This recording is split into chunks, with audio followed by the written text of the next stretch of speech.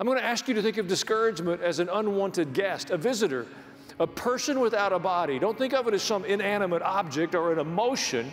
I want you to think of it as a person. I think it's a spirit.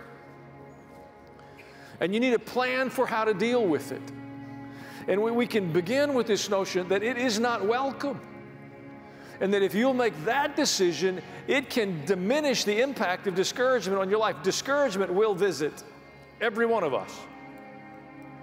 But we can make the decision that it's not a welcome visitor. You can't stay here. I'm not going to entertain you. I'm not going to listen to the reasons you're bringing me to be discouraged.